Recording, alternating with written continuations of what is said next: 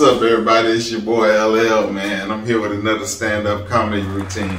Check it out. But I'm not a comic, but I love having fun, man. You know what I'm saying? Say, man, what's up, man? I've been doing some discovery, man. You know, I love to get some information. Now, don't take this the wrong way, because I love the Lord just like you do. I'm just having fun, all right? But, man, I found this out. Shh, don't tell nobody, though. Jesus was black. In case you didn't know, Jesus was a black man. Yeah, man, he was black. I'm going to tell you why in a minute, but before we get into all that, let me give you 2 rules, man. Number 1, if my jokes are funny, you better laugh like crazy. You know what I'm saying? Number 2, if my joke's not funny, you better laugh like crazy. Because if you don't, he's going to tickle your ass. You know what I'm saying? But back to my thing, man. Jesus was black. Yes, he was, man. You know how I know he was black? Man, number 1 reason why I know he was black is because he was always late everywhere he came. Everywhere he went, he was late, man. You say, what you talking about, El? I'm talking about he showed up 4 days late to your boy Lazarus' funeral. Yeah, that's why Martha was tripping. She was like, Lord, if you would have been here, my brother wouldn't have died. He's like, yo, don't worry about it. I do miracles. Lazarus, come forth, bro.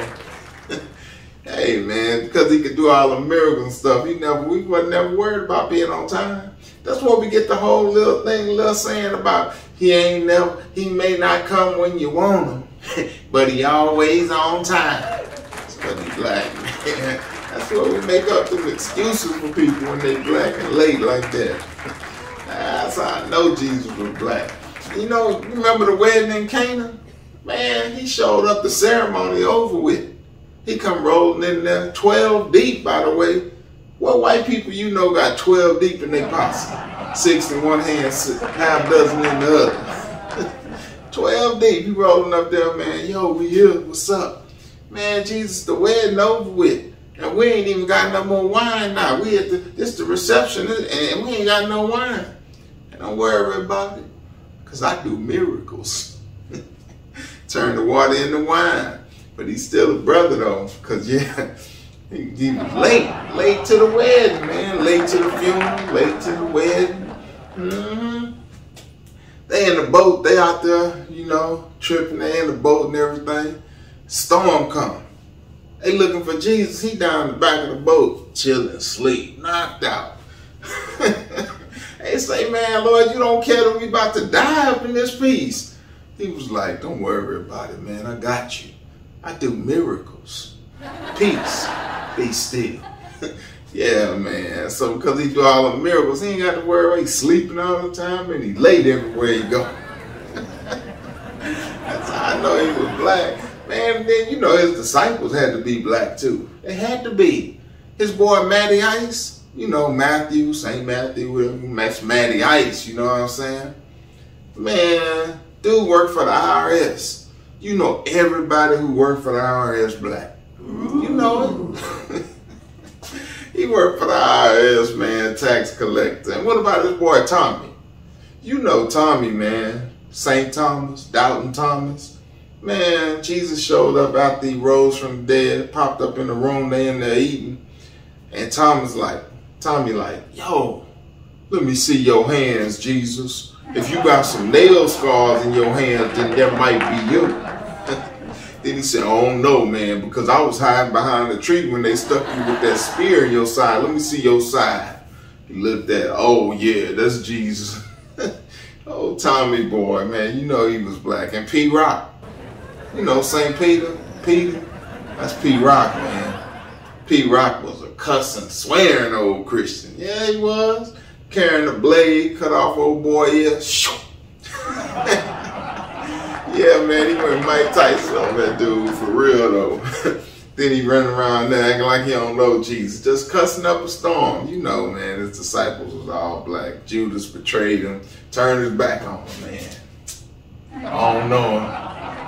Yeah, I take the money. Trade him for 30 pieces of silver, man. A little bit of old money. Ain't much worth nothing. That's how I know his disciples was black. And man, you know, black people, man, dudes especially, be giving you some real great answers to questions. You know what I mean? Like Jesus, he had been gone since he was 12. Now he's 30 years old. He pop up on the scene. They like, yo, Jesus, where you been? Up yonder. He walking off from it. Oh, Jesus, where you about to go? Man, I'll be right back. Just going over there. They give you some great answers, man. They don't want to tell you nothing. That's only a brother be with answers like that. You know what I'm saying? Then when he did come back at 30, man, 18 years done passed. Society done advanced. And now everybody got chariots and they got horses and carts and all this. Jesus come rolling up there on a donkey.